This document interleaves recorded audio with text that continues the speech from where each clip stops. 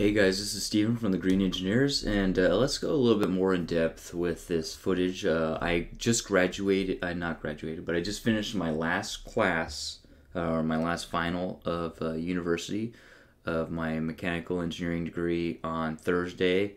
Today is 5/19/2019, and I finished on 5/16/2019. I said that a little bit in my last video talking about some of the things that are coming up. I went to Maker Faire yesterday, so all pumped up. Maker Faire 2019.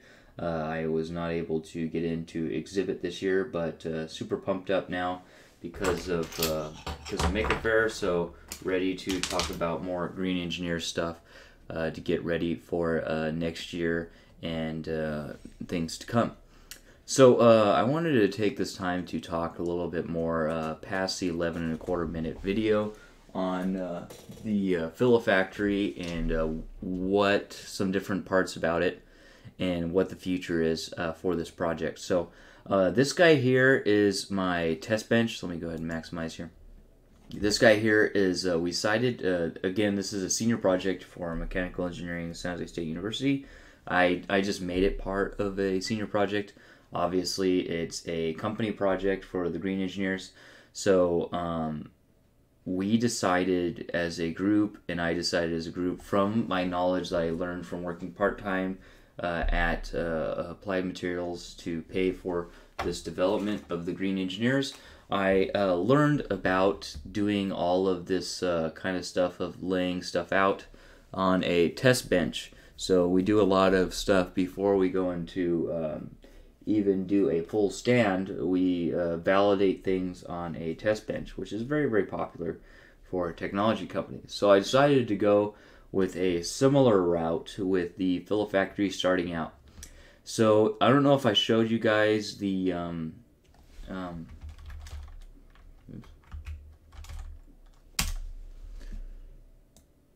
what? Oh, there we go. I don't know if I showed you guys the, what's the term I'm looking for? I don't know if I showed you guys the design of what the extruder is actually going to look like, because obviously this is a test bench, not the actual extruder. So let me go ahead and show you guys what that model looks like. Why are you doing this? Oh, because it's in full screen, it doesn't like that. Okay, let's drop it then. Okay, so let's go ahead and open this assembly, and I'll go ahead and show you. So this is kind of a general assembly. I was just kind of moving stuff around, but this is what it's going to look like in actuality. So this is how it sits on your table. The table is here, and let's say the wall is back here. So we're in the top view. In actuality, it's the front view. So in actuality, it's like this. So this is the floor down there, which is the back plane, I guess you could say, down here. And this back is up against a wall, let's say. Oh, that's really weird looking. So basically it's sitting just like this, with this being the floor and this being the back. Obviously this winder is way too big for the housing, but so basically what we have here: hopper, barrel, extrusion motor behind it. This is a 60-tooth pulley with a 16-tooth pulley. Screw goes through here, nozzles down here, spooler, winder, dimensional control, and then a fan over here somewhere. Power supply, control, and then this is the motor for the actual motor for the spool itself. So basically it goes like this. Pellets come down through here, go down, come out, come around, come through dimensional control, and then come up. And then there's supposed to be a pulley that comes up here, or this will be mounted down here and it'll come through here, probably wind down here. So this will probably be upside down, and so this will be facing down here, and then it'll come through here. There'll be a pulley here, and then this guy will be up here, and it'll come through and wind it up here like that. So this is kind of the shape. This guy right here is exactly 45 degrees. So what's going to end up happening is because we have such a high extrusion rate. Sorry, my cat's kind of crying. Let me see what she's doing. Okay, she's just over there. Okay, because it has such a high extrusion rate, we're going to need to snake the filament around to give it more time to solidify before it goes to the dimensional control. If you see, this thing here is hovering, so it will go maybe down here and around. Go down here and then go around a little bit before it comes back over here. It comes through this pulley and then goes up into the spool.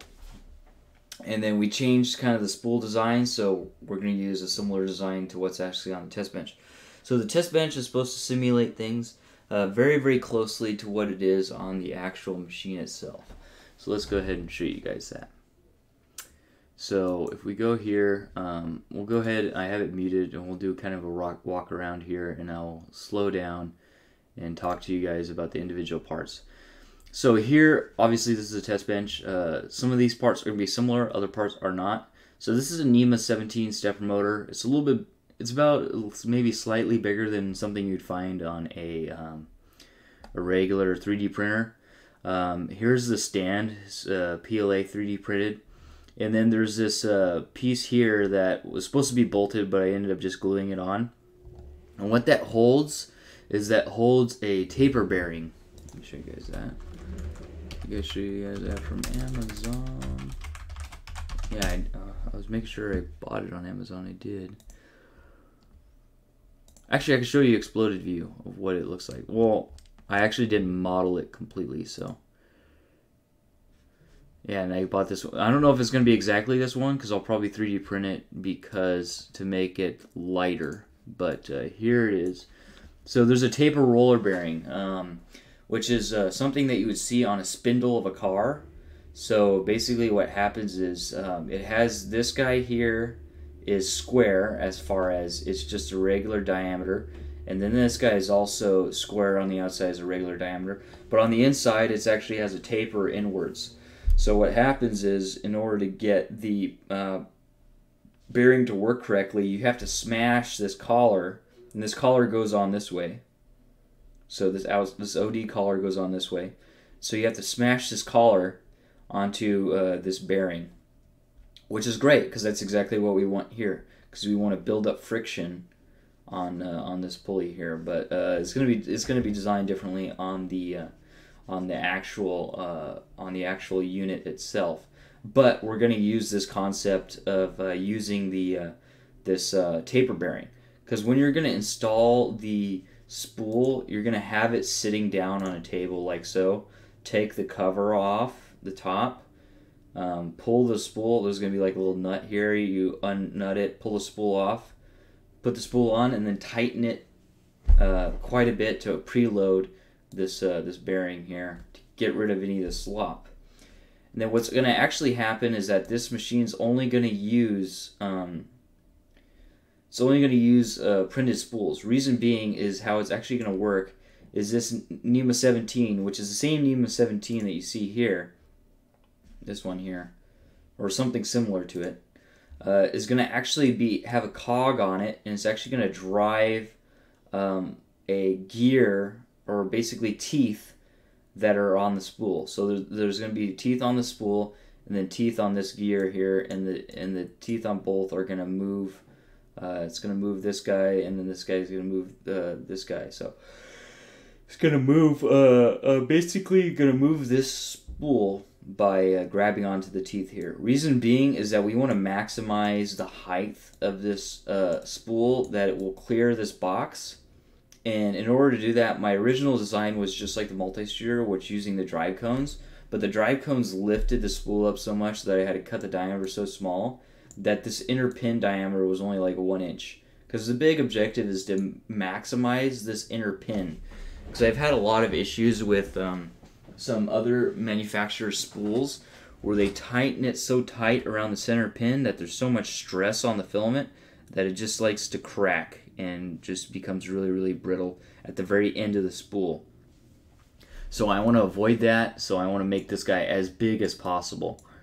The center pin as big as possible. And I think right now it's like 2.5 inches in diameter, which is pretty big. So That's the idea here, is that this guy comes in with a hobbed gear, and moves this guy around, because there would be a gear on the bottom of this spool. And so obviously it needs to be my own printed design spool for every material that you want, because it has to have that gear on it, and it has to be a certain diameter, and it has to be at this specific height when you shove it down onto this taper roller bearing. But what this taper roller bearing allows you to do is it allows you to put a bolt on it and hold it up against something, but not increase friction, right? On a regular bearing, the piece is not really supposed to bear on this, because this is turning one direction and this is turning another direction, or this is staying still and this one's turning. So you don't want it to touch each other to kind of increase friction. So that's really helpful, because we could shove it onto that with a lot of force here on this nut. And another thing that really nice, which was a big issue with this guy, is that we're not reliant on friction. We're reliant on this gear down here. All this nut is doing is holding it onto this taper roller bearing and holding it onto this gear so it doesn't slip off this gear. And the reason being is we had a big problem with this guy slipping out here with not having enough friction. But then again, we didn't put any cork or anything on it. So here's this piece, and so how this works on the test stand is that this is through hole. This goes through, and then this rod is attached to the motor with a set screw. And then this guy basically tightens down on the motor. But obviously you can't tighten down on this too much, or you'll just pull the shaft right off the motor. So there was a limitation on what you could do. And this has such impulse, or I guess you could say acceleration almost. Acceleration and impulse. Impulse is the derivative of acceleration. That this guy just slips. That it starts going so fast that this guy slips, and it's really hard to keep this tight. And obviously we should have increased the friction onto this pulley by putting onto the spool by putting some cork on the back side of this pulley. Sorry about that. It's early in the morning, so I had a little yawn there. Anything else here? That's pretty much it. But obviously it's going to be quite a bit different. You're going to see a lot of this test stand. Once I get this test stand to work fully, then I'll start working on this guy more and getting everything to fit inside the box. So that is how the spool works, and it's going to be printed. It has a gear tooth on the bottom, uses a roller taper bearing to hold it in, to hold it in so it doesn't droop or doesn't sag, and also to allow it to spin at the same time. So yeah, that's that one. And now let's talk a little bit about the winder. So the winder is going to probably be the same inside the box. It's just going to be shorter. So here we have, another thing that I need to change is how many turns this pulley, this spooler motor has. So this guy is just a regular servo, and it says it was 4-turn, but actually it turned out to be 4-turn one way, 4-turn the other way, so it's actually an 8-turn, when in actuality I only need a 4-turn, so we lost a lot of resolution there. Ended up buying some replacement 2-turn. And this is actually the module for the multi-shooter itself. I mean, it looked really nice sitting here because it was the same size, even though this spool is going to be a lot shorter. So it's going to be a lot narrower, so this guy's got to be a lot smaller. And basically what it does is it has a regular 16-tooth pulley here, a 16-tooth idler pulley on this other side, and it has a carriage that goes back and forth, and it has a Delrin bushing on the inside of the carriage. And then what we did is it has 2 holes on the top, and we made a little wire eyelet and glued it into one of those holes. So the filament goes through the eyelet, goes under this pulley, goes up through the eyelet, and then starts wrapping underneath the spool. I don't know. I think it's actually over the spool. It's over the spool on this one. But we could have had it go under the spool, but it has to go over the spool in order to clear from this pulley up. And everything here is in line from the nozzle. As you see, this line that we had setting up goes through the fan shroud, through the dimensional control, under the pulley, over the dimensional control, and onto the spool. And then the operation of the dimensional control is every time this stepper motor knows that it does a complete revolution, which is every, I think it's 200 steps, 200 steps per revolution. Every time it does 200 steps, this guy will move 1 filament diameter. So that's whatever diameter you set inside of either the multi-shooter or the Filafactory firmware. So every time it does 1 revolution, it indents 1 step. So let's continue here. Alright, so this pulley, it's just got a 608 ZZ ball bearing in it. It'll probably be smaller inside of the box. I don't know if this is updated. Oh, it's not updated. So let's go ahead and update it. And while it's updating, we'll talk about it. So it's just got a 608 ZZ ball bearing pressed into it, and just got a bolt through this little stand. And this stand was actually just hot glued on there, and it was actually strong enough to not get pulled off. But you can see that that makes this pulley really, really big. Oh, this hole's supposed to be over there. So it makes this pulley really, really big to have the 608 ZZ ball bearing in it. So I'll probably decrease the size of the ball bearing. So we're probably going to do that. This pulley will probably be smaller. It doesn't need to be so big. Let's see, do we go back around? Oh yeah, we do, a little bit.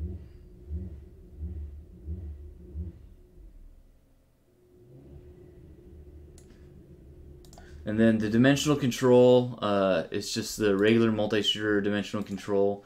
Probably nothing else would be changed. Here it just has a stand to kind of make it taller, to get it to fit on the test stand. Obviously it would be different in here.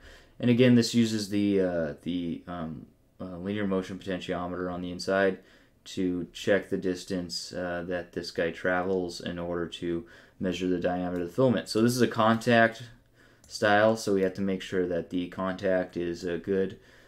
Make sure that it's solidified by the time it comes down through here. So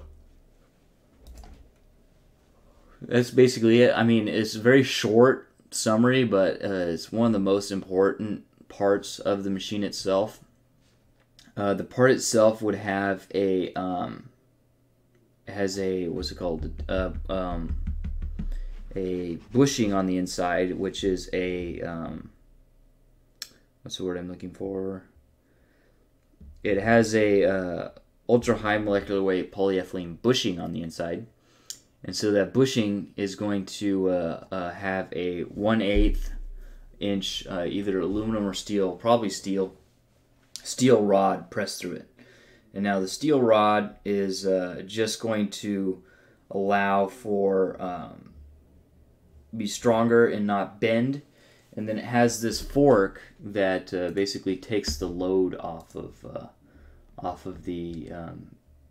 rest of the components. Let me see if I can find it. It's up here somewhere. There it is. Okay, so let's take a look at this. Let's go ahead and show everything here.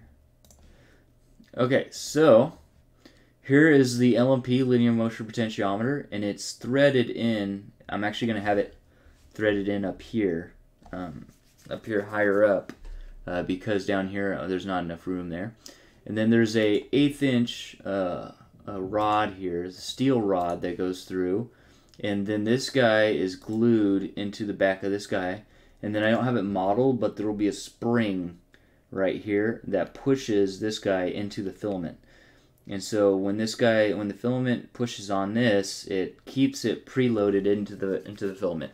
And what this allows us to do is it keeps it pressed. This guy is actually going to be super pressed onto this flat piece here, and this flat piece will also probably be machined flat or even sanded flat, so there's no bumps or anything, so it's nice and smooth there. So it's going to be machined flat, so it just rides back and forth on this piece here. So it won't twist and won't do anything. And this rod is way deep inside of here, and it's really, really close to this bushing here, so it's not going to allow for any sort of movement back and forth. Speaking of which, this guy here should only be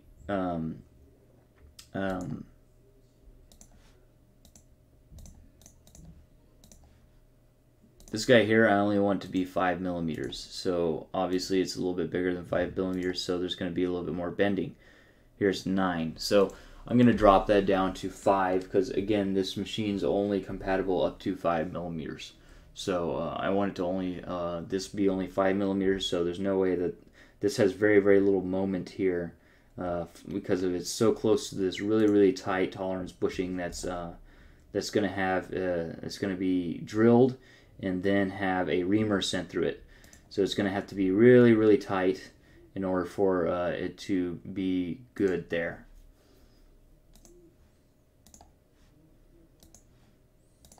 So that's kind of how that's going to go. Alright, so it goes back and forth here. This keeps it from going this way, or up. Obviously it can't go down because there's a wall there. And then that basically attaches the linear motion potentiometer. So this guy will be under very little stress. Also, it's adjustable because you can screw it in here, and I'll probably put a bolt on here so it doesn't back out. But you could screw it in here until you hit 0, which will pull this out until you hit 0 when it's hitting here, when the two pulleys are hitting each other. So it's basically configurable. So I'll have a little test stand for when I go into production with these things where you pull it out, you twist this guy by hand a little bit until it hits 0 on this sensor, and then you put a nut on it, and then there you go, you're good to go. The zero on here is 0 on the pulley. I mean, it's 0 here, 0 millimeters, and then you have full resolution, the full 1024 travel, which is it's a super amazing sensor. I'm super excited to start using. So this is the dimensional control, super cool piece of equipment. Super excited to do further testing on it. Let's go ahead and save. Okay. Yeah. So let's go back to the video. At what point are we at now? We're at 20 minutes. Okay. So the last thing we'll do is we'll do the electronics. So that's this guy, fan shroud. So fan shroud is probably going to be a lot different, but this is kind of the concept I've been using, which is super, super cool. I really like this idea of the fan shroud. So this is a fan shroud. So probably going to use a high pressure, very, very quiet, or maybe even, don't even worry about quiet because it's probably not going to be louder than any of the motors, but put a 40 by 40 millimeter fan on here, and it has this 5 millimeter plus a little bit gap here. And so basically what happens is that if you look at the section view, do I have section view? Yes, I do. So that's basically what it looks like. So it goes here, and then it funnels everything up into this small little hole. And I think with my current fan, I think it's like a 15-mile-an-hour wind coming through here to go right across this filament. And this filament, this opening here, I think is like 5-6 inches. But obviously what I would have is basically the limit of how long it's supposed to be. So let's go ahead and change this. So this guy will kind of, I really, really like how this is set up. This is probably how I'm going to run it on the test stand. And then basically what's going to happen is the shape is going to change to follow what it ends up being inside the box. So here's a 4-inch span. So this guy you see on this video is right here printed, and then here's the 40 millimeter fan. The 40 millimeter fan is pretty weak, but that's okay. And then we'll show you up on top kind of the setup of the barrel here. I think I show. Okay. So now basically with the barrel, the idea, which here's a picture, here's a video, and I think I have another video showing up close. So this is just kind of a temporary setup here. So what we have here is we have the hopper at the top, and then there's an extension piece here. And the extension piece is what goes down to the barrel and basically adapts the barrel to the extension piece. So this piece would be super tight once I get around to building the actual one, this actual piece here. This will be super tight to here to where this barely clears this plate right here. And this plate will probably be more machined later on. This will be super tight around this barrel here. So this guy doesn't have to clear much, and then over here will also be tight as well. Then we have the 16 tooth pulley and the 60 tooth pulley. There's a belt, 200 millimeter belt that goes between here. And there's probably going to be a tensioner somewhere over here that tensions that pulley so it doesn't skip teeth. And then over here is a NEMA 23 on the backside, 2.8 amp per coil stepper motor. So basically you put pellets in here, and if you saw inside of this, there's a hole here that the filament goes into. Speaking of which, let's open up the other video where we show the exploded view. Okay, so here's me kind of going over the barrel itself. So here's the NEMA. The barrel right now is unbolted, as you see it twists. Here is the hopper itself, which theoretically fits 1 kilogram, or really close to 1 kilogram. Obviously there's going to be air gaps, so it's not going to fit exactly 1 kilogram. Here's how the motor's bolted up to the torque plate, I call it. And I took off the 60 tooth pulley. And so here you could see the start of the screw. And down here, this is the rest of the barrel. The barrel is 10 inches long. And here we have a thrust bearing, so a standard thrust bearing just like the multi-shooter. And the thrust bearing is super tight to this hole so that there's a little bit of air that comes out. And so it can let any air out that needs to come out. Because this is tilted at 45, we'll have gravity help with the pellets, as well as we'll let air out through the top so we don't push the air into the filament. Because another big issue with that is that a lot of extruders are sideways and the air has nowhere to go. So what happens is it presses the air into the filament and creates a little jacket of high pressure air around the nozzle. And as that pressure changes, it'll vibrate the filament diameter. So that's what causes a lot of inconsistency. So as you see here, I'm pulling out the regular metal auger screw that I used in the multi-shooter. Obviously, in the Filafactory, it's going to have a high-performance screw, which I have here, which is super cool. I'm super excited to do it, but I need a 4th axis, which I'm working on setting up a shop here at my house to start this business and start manufacturing. So this guy is the variable inner diameter screw.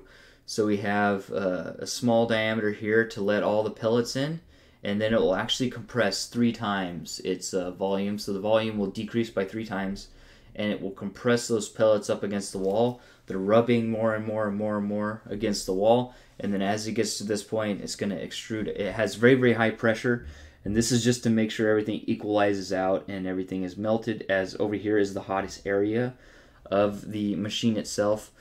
But by the time it gets down here, it's going to be so hot that it wants to come out. So obviously here, it's going to be low pressure, and then it increases pressure by 3 times. So there's a high pressure inside the barrel, low pressure outside the barrel. So the pellets want to leave, so they're going to take the quickest exit out of the barrel itself and leave. So that is what you see. That's what the actual barrel will look. That's what the actual screw will look like. I'm still deciding whether I'm going to decrease the screw size and the barrel size, because there's actually some rule of thumb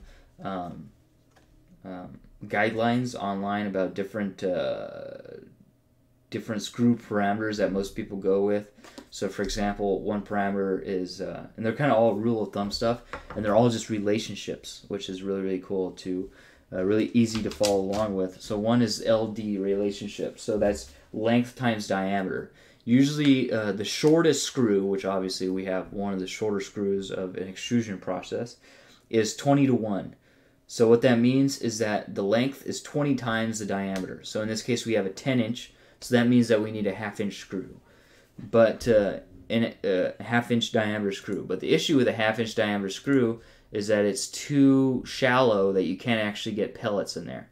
So this is kind of the best of both worlds. I can't remember if this one, I think, is this one a 1-inch screw? Because basically the one that I have in there is 1 inch. So yeah, this is a 1-inch screw. I'm thinking maybe a 3/4-inch screw. We'll have to see. Because what that'll also do is it'll decrease this cross-sectional area so that it heats up more up the barrel. And so yeah, there's just a regular modified screw. You've seen that before. And then here at the end, we have two 40-watt just regular cartridge heaters from a 3D printer. So obviously I didn't have a chance to put a therm resistor up over here somewhere, but these are these ones during the test I just had run all out, and I was able to start to melt the PLA against this nozzle here, start to kind of deform it a little bit. So obviously, usually in the extrusion process, if you have a high performance screw, 75% of the heat, or I think it's like half to 75% of the heat, comes from the pellets rubbing against the side wall of the barrel, and then obviously the rubbing, and we're compressing against the walls with that 3-to-1 compression, because those pellets are really thick, and when you're compressing like that, what you're doing is you're turning the torque of the motor into heat, right? Or the power of the motor into heat. So that's what the big deal with that is. So we're running this guy at 12 volts, and that motor's at 2.5, almost 5 amps, because it's 2 coils. So you're talking about 5 amps. So that's 60 watts. So we could put up to 60 watts there, and 240 watts, 80 watts. So that's 140 watts of heat maximum. And there I'm talking about where the screw will actually end. It'll end about here, even with the performance screw. So that's basically the barrel there. Oops. I did not mean to do that. Okay, what else we have? Final thing, so that's the barrel. Final thing, electronics. We have 2 stepper drivers. So probably what I'm going to end up doing is trying to go for a smaller motor at the top, because we have a really decent 3 3/4 down gear, because it's a 60-tooth pulley with relation to a 16-tooth pulley. I'm thinking that we'll probably go with a smaller stepper motor, because what I want to do with these electronics is I want to put it all on like a Ramps DRV 8825 stepper drivers.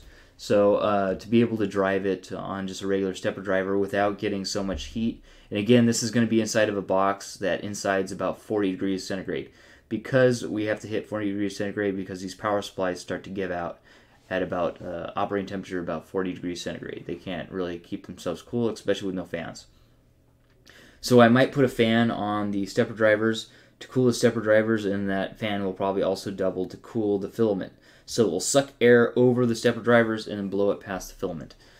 So so now it's running double duty, so we have less parts. So here, these are some big stepper drivers, but even these stepper drivers with this NEMA 23, it gets extremely hot after some time. So right now it's mounted here, but I think it gets hot enough to melt the hot glue, so during an actual test it'll probably fall. But we have 2 of these guys. These guys, again, they were actually 2.5 amp, I think. Let me see. Sorry that this video is running long. We're at 33 minutes. It's okay. Let me see. Okay, so this is what they are here. Let's go ahead and minimize this. So this is it. So it says 4 amps. Obviously we were pulling 5 amps, so it doesn't quite have the amperage, but it says down here that its maximum dissipation is what was it, 100 watts. It said somewhere that it was a 100-watt dissipation. So that obviously we're way under that, but I think it was starting to.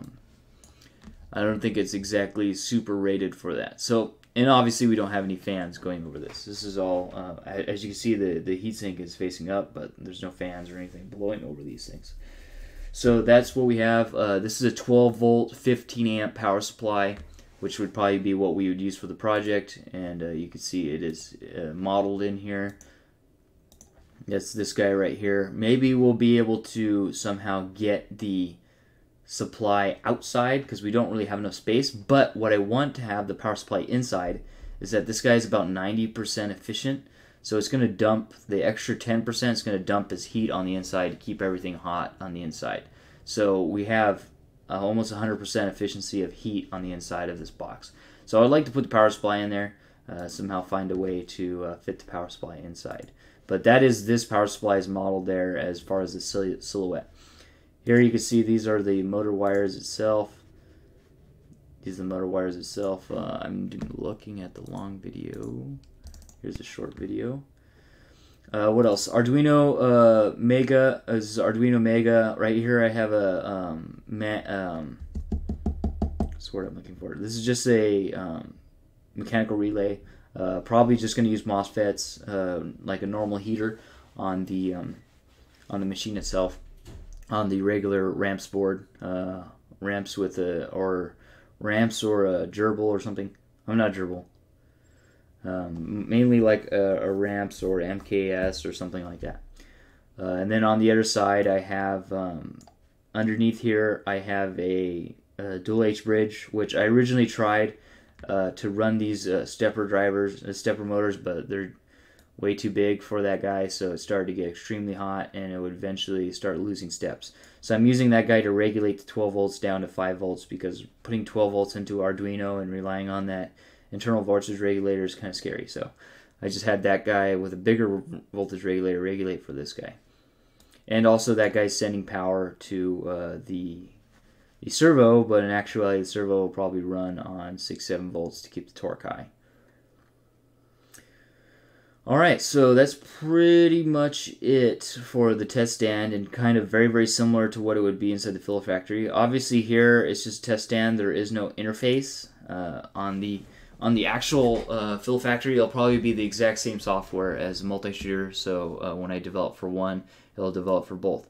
And then this is kind of something the group wanted to do. They bought some acrylic to kind of put it in a box, so to kind of simulate what it would look like inside of the Filafactory. So this will obviously change a lot of things because we can't contain the heat as well as inside the box.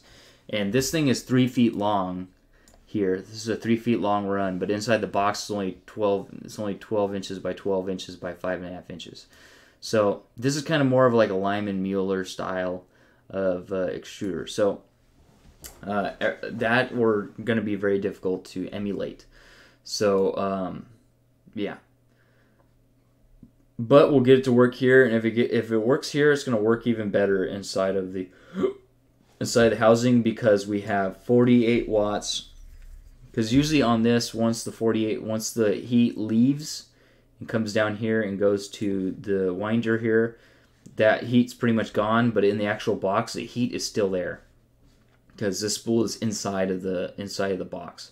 So I'm thinking that we could probably keep the 40C heat inside, and we'll lose, and it'll probably keep around 40 degrees centigrade inside the box, because we're going to lose a little bit through the bottom and through the sidewalls and through the top PLA see-through panel.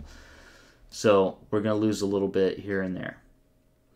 Alright, so let's go ahead and look at the fun stuff. So what we were able to do, again, we weren't able to do this guy because we weren't able to run the extruder because of some of the hit and miss availability of the shop.build, because it's starting to lose some of its availability because of financial issues.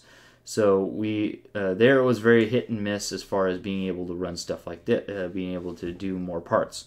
So, but we were able to get the winder and the spooler to both work and be synchronized. So let's go ahead and show what that looks like. So we actually have a couple views of it. So let's go ahead and shit, it's not fitting in. There it goes. So that was a fail. 3, 2, 1. So you can see this guy's moving here. You can see the winders moving here. It's moving similar to what it would be. It's actually not reading this guy. I just kind of eyeballed it on the speed, because at this point it's about 4 o'clock in the morning. So we just wanted to get done with the project because we were presenting the next day. So we just wanted to get this over with. But you can see that it's winding back and forth, very similar to how fast this guy's moving. Obviously, this is super exaggerated because this guy would be spinning very, very slowly. I think it's like 18 RPM, I think it is. Right now, I think it's spinning 90. So it's spinning like 6 times or 5 times the amount that it should be spinning. So it would be spinning 5 times slower than it is now, and then this guy would be moving 5 times slower. But I have another view for you guys. This is way better view. 2, 1, go. And then you can see here that it goes under the pulley and it kicks out. So that's good because the pulley's working, that it allows it to kick out and go from here to here, here to here, here to here, and not come off the pulley. But again, here Anthony's standing behind here holding it taut. And then this again, this is twine to kind of simulate the filament itself.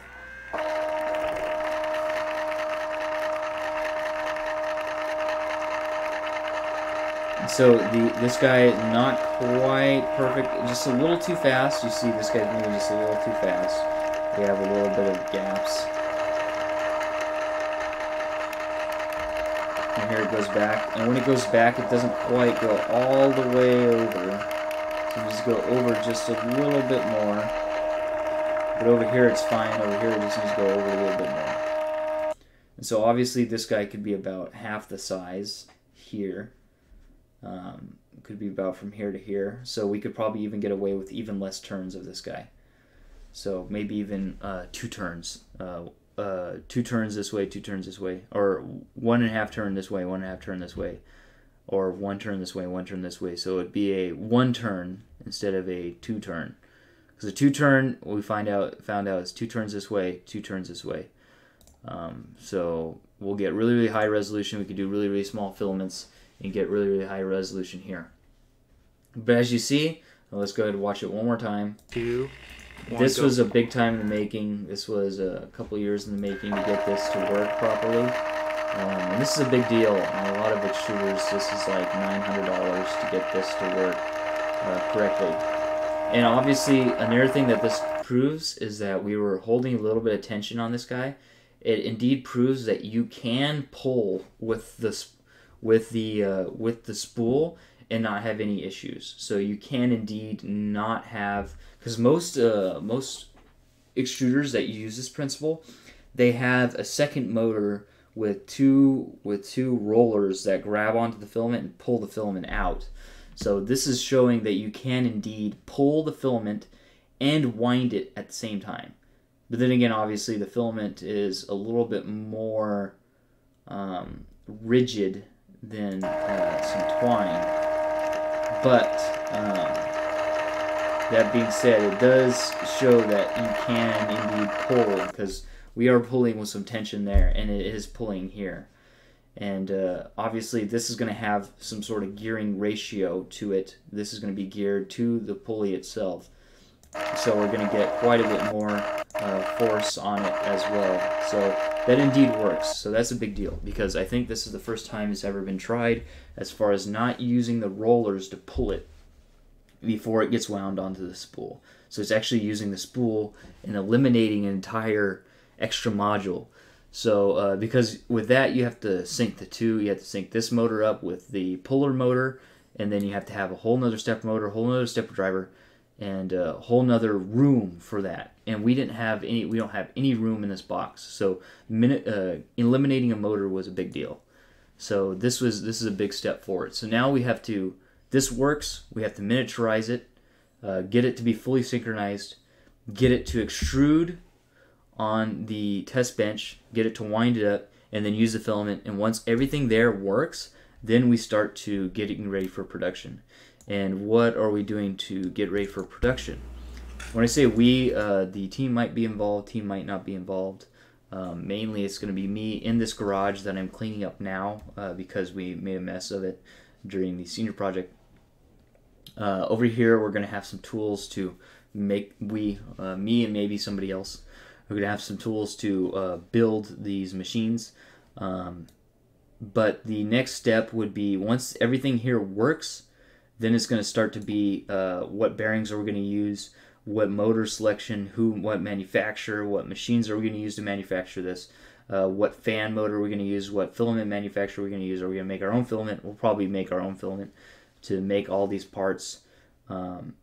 and basically finalize the design and finalize the best parts, where we get these parts, and in what order and what machines we manufactured on, and that kind of jazz, and also the electronics. So once this works, next step is to get everything to work with the ramps board, start to compact everything, and finalize all the vendors, the code base, the firmware to run this guy, the interface that you use to interface with this guy, how we're going to get PLA sheets, and all that kind of stuff. Alright, so this has been Steven from the Green Engineers. I'd like to thank you guys for watching this video, and I will see you guys in my next video. This will be my first video in the Filafactory tab, my Filafactory playlist. So keep posted on the Filafactory playlist to see the next coming videos on this project. So thanks for sticking along with this almost 45-50 minute video. The rest of the videos after this will probably be way shorter, talking about just things that I've changed. So obviously, before you look at those videos, make sure that you check this one out to the end to understand what happens with this test bench. So more updates coming soon on the multi-shooter, the machines that are going inside this garage on this shelf back over here, and also all the other things that are happening. So I will see you guys in my next video. Please subscribe if you're not already subscribed, and I'll catch you guys later. Thanks for watching. Take it easy. Peace.